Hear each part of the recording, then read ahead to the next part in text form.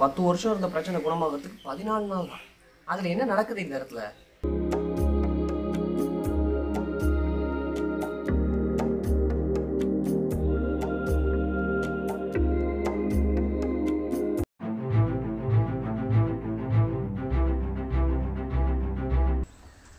அனைவருக்கும் வணக்கம். நான் சுந்தர் பேசுகிறேன். இந்த வீடியோவில் அனிமியா இருந்தால் எப்படி குணப்படுத்துறது, அனிமியா வரத்துக்கான காரணங்கள் என்ன அப்படிங்கிறத நாம் இந்த வீடியோவில் தெளிவாக பார்க்கலாம். முதல் விஷயம், பெண்களுக்கு இந்த அனிமியா அப்படின்னு சொல்லக்கூடிய பிரச்சனை நிறையா இருக்கும். ஏன்னு சொல்கிறேன்னு கேட்டிங்கன்னா, ஒவ்வொரு மாதமும் இந்த மென்ஸ்ட்ருவல் சைக்கிள், மாதவிடாய் காலம் இருக்குது பார்த்திங்களா, அந்த நேரங்களில் அதிகமான ரத்தம் கழிவுகள் வெளியேறுது பார்த்திங்களா, அதனால் பிளட் லாஸ் அதிகமாக இருக்கிறதுனால அவங்களுக்கு அனிமியாங்கிறது வரும். சரி, ஒரு சில ஆண்களுக்கும் இந்த அனிமியா பிரச்சனை வருது. இதுக்கான காரணம் என்னென்னு கேட்டிங்கன்னா, இதில் நம்ம 2 விஷயம் தெளிவாக புரிஞ்சுக்கணும். முதல் விஷயம், இந்த ரத்தம் எப்படி உற்பத்தி ஆகுதுன்னு கேட்டிங்கன்னா, எலும்பு மஞ்சைகள், போன் மேரோஸ்னு சொல்லுவாங்க. இதுதான் ஆர்பிசியும் அந்த ஆர்பிசி செல்ஸ்குள்ளே இருக்க வேண்டிய ஹீமோகுளோபினையும் உற்பத்தி செய்யுது. இப்போது இந்த போன் மேரோஸ்னு சொல்லக்கூடிய எலும்பு மஞ்சைகளில் உங்களுக்கு சளியின் அடைப்பு இருந்துச்சுன்னு வைங்க. அப்போ என்ன ஆகும்? அந்த எலும்பு மஞ்சைகள்னால் அதோடைய வேலையை சரியாக செய்ய முடியாது. அதோட வேலை என்ன? நல்ல ரத்தத்தை உற்பத்தி பண்ணுறது. இப்போ இந்த ரத்தத்தை உற்பத்தி பண்ணுற வேலையை அதால் செய்ய முடியாமல் போனதுக்கான காரணம் அதில் இருக்கக்கூடிய இந்த சளியின் அடைப்பு. இப்போ நான் ஓடணும்னு முயற்சி பண்ணுறேன், ஏன்னா ஒரு 2 பேர் பிடிச்சி வச்சுருக்காங்க. அப்போ நான் ஓட முடியுமா? முடியாது. அதே போல் தான் ஒவ்வொரு உறுப்புகள்லேயும் இந்த சளியின் அடைப்புங்கிறது இருக்கிறதுனால அந்த உறுப்புக்கான செயல்திறன்கிறது குறையும். இப்போ இந்த எலும்பு மஞ்சைகளும் சளி அடைப்பினால் உற்பத்தி பண்ண முடியலை. அப்போ என்ன பண்ணணும்? அந்த சளி அடைப்பை நீக்கி விட்டாக்க அதுவாக உற்பத்தியை ஆரம்பிச்சிடும். ஆர்பிசி ஹீமோகுளோபின் உற்பத்தியை அதுவே ஆரம்பிச்சிடும். நம்ம இதுக்காக எதுவும் செய்ய வேண்டாம். இது ஒரு கேஸ். இன்னொரு கேஸ் பார்த்தீங்கன்னு வைங்களேன், இந்த ஹீமோகுளோபின், ஆர்பிசி இதெல்லாம் உற்பத்தி ஆகிறதுக்கு எலும்பு மஞ்சைகள் வேலை செய்யணும் இல்லைங்களா?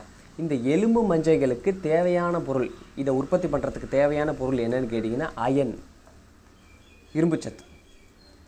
இப்போது இது உணவு மூலமாக உள்ளே எடுக்கப்படுறதா நவீன விஞ்ஞானம் சொல்லுது, அறிவியல் சொல்லுது, மருத்துவ அறிவியல் சொல்லுது. அப்போது நம்ம 3 வேளை உணவு சாப்பிட்றோம், இடையில ஸ்நாக்ஸ் எல்லாமும் சாப்பிட்றோம். இந்த மாதிரி நல்லா திங்கிற ஆளுக்கு கூட உங்களுக்கு என்ன நடக்குதுன்னு கேட்டிங்கன்னா அயன் பற்றாக்குறைங்கிறது ஏற்படுது. எதனால்? இந்த சாப்பாட்டெலாம் அயன்லாம் இல்லையா? கிடையாது, இருக்குது. நம்ம என்ன பண்ணுறோம், இந்த குடலில் பார்த்திங்கன்னா கழிவுத்தன்மை, நச்சுத்தன்மைங்கிறது அதிகமாகிடுச்சு. எப்போ குடலில் நச்சுத்தன்மை, கழிவுத்தன்மை அதிகமாகுதோ சிறுகுடலுக்கு, ஸ்மால் இன்டெஸ்டைன்ஸ், அதுக்கு அப்சார்ப்ஷன் கெப்பாசிட்டின்னு சொல்லுவாங்க, உரியும் சத்தை உரியும் தன்மை. இந்த சத்தை உரியும் தன்மைங்கிறது குறைய ஆரம்பிக்கும். அதனால தான் இந்த உணவுகளில் இருக்கக்கூடிய இந்த இரும்புச்சத்தை இந்த சிறுகுடல்னால் உரிய முடியலை. அப்போ சிறுகுடல்னால் உரிய முடியலன்னா என்ன ஆகும்? உங்களுக்கு ரத்தம் எடுத்துகிட்டு போக முடியாது, டிரான்ஸ்போர்ட் பண்ண முடியாது போன் மேரோஸ்க்கு, எலும்பு மஞ்சைகளுக்கு. அப்போது உங்களுக்கு அந்த எலும்பு மஞ்சைகள் அயன் பற்றாக்குறை இருக்கிறதுனால அதோட ப்ரொடக்ஷனை, ரத்தத்தோட ப்ரொடக்ஷனை அதால் செய்ய முடியாமல் போயிடும். இந்த மாதிரி கேசஸில் என்ன பண்ணணுன்னு கேட்டிங்கன்னா, குடலை முதல்ல சுத்தம் செய்யணும். சரியான டீடாக்ஸ் பிளான்ஸ் வச்சு குடலை நம்ம சுத்தம் பண்ணிகிட்டே இருந்தோம்னா குடலுக்கு உயிரத்தன்மைங்கிறது, சத்துக்களை உயிரத்தன்மைங்கிறது அதிகமாகிறப்போ இந்த அயன் சத்து, நம்ம சாப்பிட்ற 3 வேளை சாப்பிட்றோம், அயன் பற்றாக்குறையில் இருக்க டேப்லெட் வாங்கி சாப்பிட்ணும் அந்த மாதிரி அவசியமே கிடையாது. குடலை சுத்தம், டேப்லெட் வாங்கி சாப்பிட்டாலும் அயன் இந்த அனிமிக்கு பிரச்சனை குணமாகிறது கிடையாது. ஏதாவது 1-2 கேசஸில் வேணால் குணமாயிருக்கலாம். எதுக்கு முதல்ல? அப்படின்னா நம்ம என்ன அர்த்தம்? டேப்லெட்டுங்கிறது ஒரு சப்ளிமெண்ட்டுன்னு வச்சுக்கோங்க. விட்டமின் டேப்லெட், மினரல் டேப்லெட் இதெல்லாம் என்ன? சப்ளிமெண்ட்ஸ் தானே. ப்ரைமரி ஃபுட்டுலேயே நம்மளால் சரியான ஒரு குணத்தை, நிவாரணத்தை கொண்டு வர முடிஞ்சிருச்சுன்னா எதுக்கு நம்ம சப்ளிமெண்ட் சாப்பிடணும்? எல்லா உணவுலையும் எல்லா சத்துக்களும் இருக்குது. அது உரிகிற தன்மை தான் குடலுக்கு இல்லை. அப்போது குடலை க்ளீன் பண்ணுங்கள், காளான் கிளென்சிங்பாங்க. அந்த காளான் கிளென்சிங்கை பண்ணிட்டீங்கன்னா உங்களுக்கு அயன் அப்சார்ப்ஷனுங்கிறது நடந்துச்சுன்னா உங்களுக்கு இந்த ஹீமோகுளோபின் அளவு அதிகமாகிடும், ஆர்பிசி கவுண்ட் அதிகமாகிடும். நீங்கள் அனிமியா பிரச்சனையிலேருந்து வெளியில் வந்துடலாம். இப்போ இதில் நான் உங்களுக்கு தெளிவாக சொல்லியிருப்பேன், அனிமியா உடலில் ஏற்படுறதுக்கான காரணம் என்ன, அதை குணப்படுத்துவது எப்படி அப்படின்னு சொல்லிட்டு. அப்போ அந்த கழிவு நீக்க பயிற்சியெலாம் பண்ணிங்கன்னா, இந்த குடலை சுத்தம் பண்ணுற பயிற்சி பண்ணிக்கலாம், உடம்பை சுத்தம் பண்ணுற பயிற்சி. உடம்பை சுத்தம் பண்ணுற பயிற்சியில் தான் உங்களுக்கு இந்த போன் மேரோஸ் எலும்பு மஞ்சைகளில் இருக்கக்கூடிய சளியானது நீக்கப்படும்.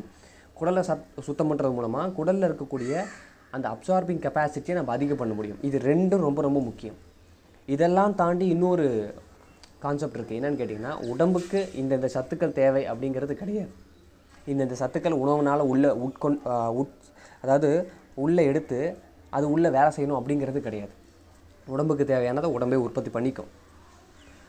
இது வந்து ஒரு புரிதலுக்காக, இப்போ மெடிக்கல் சயின்ஸ் புரிதலுக்காக நான் இந்த விளக்கத்தை உங்களுக்கு நான் கொடுத்தேன். அப்போ உடலே உற்பத்தி பண்ணிக்கணும்னா உடம்பு சுத்தமாக இருந்தால் தானே உற்பத்தி ஆகும். அப்போ நம்ம சளி அடைப்பாக வச்சுருந்தோம்னா உற்பத்திங்கிறது உங்களுக்கு ஆகாது. அப்போ அந்த சளி அடைப்பை நீக்குங்க அப்படிங்கிறத நான் சொல்கிறேன். இதெல்லாம் செஞ்சால், நீங்கள் சொல்கிறத செஞ்சால் சரியாயிருமா, அது உண்மை தானா, அது எப்படி கொஞ்சம் புரிஞ்சிக்க கஷ்டமாக இருக்கே அப்படின்னா, ஒருத்தங்களுக்கு குணம் ஆயிருக்கு. இதே போல் 14 நாட்கள் நான் கழிவு நீக்க பயிற்சின்னு ஒன்று கொடுத்துருக்கேன் பார்த்தீங்களா, லெவல் 1. அந்த லெவல் 1 பயிற்சியை செஞ்சு கோயம்புத்தூரை சேர்ந்த திருமதி இந்துமதி அவர்கள் இந்த 14 நாள் பயிற்சியை செஞ்சுருக்காங்க. அவங்களுக்கு 10 வருஷமாக இந்த அனிமிக் பிரச்சனை இருக்காமா. அவங்க கர்ப்ப காலத்துலேருந்து அவங்க குழந்தை பெற்றுக்கிறதுக்கு முன்னாடிலேருந்து அப்போ டெஸ்ட் பண்ணிருக்காங்க. இந்த 10 பாயிண்ட் ஏதோ அனிமியா இருந்திருக்கு. ஒரு 11.5 இருக்கணும் குறைந்தது பெண்களுக்கு. அவங்களுக்கு 10 பாயிண்ட் சம்திங் இந்த மாதிரி தான் ஏதோ இருந்திருக்கிறதா அவங்க சொல்கிறாங்க. அதுக்கப்புறமா இப்போ ரீசெண்டாக ஒரு ஜனவரி அப்போ அவங்க டெஸ்ட் வேறு எடுத்திருக்காங்க. ஜனவரி அப்போ அவங்க டெஸ்ட் எடுத்து பார்த்ததில் அதே அந்த 10 புள்ளி அதே தான் இருந்திருக்கு அவங்களுக்கு. அப்புறமா அவங்க கழிவு நீக்க பயிற்சியை செஞ்சுட்டு எதேச்சியாக டெஸ்ட் எடுத்திருக்காங்க. வேறு ஒரு காரணத்துக்காக அவங்க டெஸ்ட் எடுக்கலான்னு போய் அப்போ இந்த பிளட்டில் இந்த ஹீமோக்ளோபின் டெஸ்ட் எடுத்திருக்காங்க. எடுத்து பார்த்தா 12 புள்ளி சொச்சத்துக்கு எதுவும் வந்திருக்கு. இந்த லெவல்ஸ் 12 புள்ளி சொச்சத்துக்கு எதுவும் வந்திருக்கு. அப்போது அவங்க இந்த நேரத்தில் என்ன செஞ்சாங்க, 14 நாள் தான் நடந்துச்சு. 10 வருஷம் இருந்த பிரச்சனை குணமாகிறதுக்கு 14 நாள் தான். அதில் என்ன நடக்குது இந்த இடத்துல, இந்த 14 நாட்களில் என்ன நடக்குதுன்னா, குடலுக்கு அப்சார்பிங் கெப்பாசிட்டிங்கிறது அதிகமாகுது சிறுகுடலுக்கு. அப்போது உணவில் இருக்கக்கூடிய அந்த அயனை அதால் உறிஞ்சி எடுத்து அதை டிரான்ஸ்போர்ட் பண்ணி எலும்பு மஞ்சைகளுக்கு கொண்டு போக முடியுது. அந்த எலும்பு மஞ்சைகளால் இந்த அயனை பயன்படுத்தி ஹீமோகுளோபின் ஆர்பிசியை அதிகமாக உற்பத்தி பண்ணுற ஒரு திறமையை அது வளர்த்துக்குது. இது ஒரு பாயிண்ட். இல்லைன்னா அந்த எலும்பு மஞ்சைகள் உடம்புக்கு அயன்லாம் கிடச்சிட்டு தான் இருக்கும், ஆனால் எலும்பு மஞ்சைகளில் இந்த சளி அடைப்பு இருக்கிறதுனால அதால் இருக்கிற அயனை பயன்படுத்தி சரியாக உற்பத்தி பண்ண முடியாத ஒரு நல்ல எஃபிஷியன்சி செயல்திறன்கிறது குறைஞ்சிருக்கும். அப்போ அந்த செயல்திறன் நீக்கப்பட்டோன்னே, அதாவது அந்த சளி நீக்கப்பட்டோன்னே செயல்திறன் கூடுது. அப்போது அவங்களுக்கு ஆர்பிசி கவுண்ட்டுங்கிறது உங்களுக்கு அதிகமாகிடுச்சு. அவ்வளோதான், சிம்பிள், எளிமை. இதுக்காக போயிட்டு இந்த மாதிரி அனிமிக்காக போயிட்டு ஏதாவது ஒரு உணவை வாங்கி சாப்பிட்டுட்டு இருக்குது, ரத்தம் ஊறுறதுக்கு அதை சாப்பிட்ற இது சாப்பிட்ற எதுவுமே வேண்டாம். கழிவுகளை நீக்கணும், குடலை சுத்தம் பண்ணி அனிமிக் பிரச்சனை நம்ம குணப்படுத்த முடியும். அதுக்கான ஒரு சான்றும் அவங்களுக்கு இது மாதிரி குணமாச்சுங்கிற ஒரு சான்றும் பிஃபோர் ரிப்போர்ட்டு ஆஃப்டர் ரிப்போர்ட் நான் இந்த வீடியோவில் அட்டாச் பண்ணியிருக்கேன். அதையும் நீங்கள் பார்த்து தெரிஞ்சுக்கலாம். அது உங்களுக்கு ஒரு நல்ல புரிதலையும் ஒரு நம்பிக்கையும் ஒரு ஊக்கத்தையும் உங்களுக்கு கொடுக்கும்.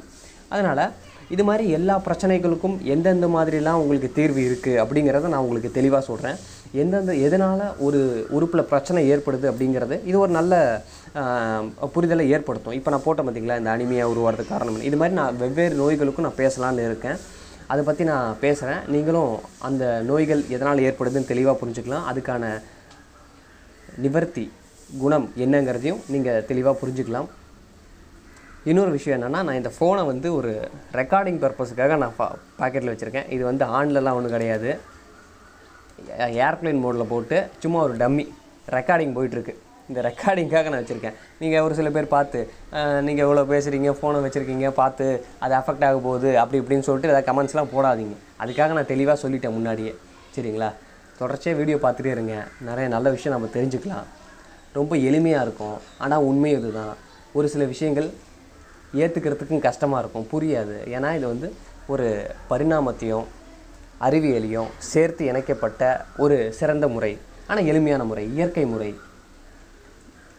இதெல்லாம் நிறைய வீடியோஸ் என்னோட பார்த்தீங்கன்னா நான் பேசுகிற கருத்துக்கள் எல்லாத்தையும் உங்களால் புரிஞ்சுக்க முடியும். நிறைய ஒழுக்கங்களையும் நம்ம சொல்லித்தரோம்.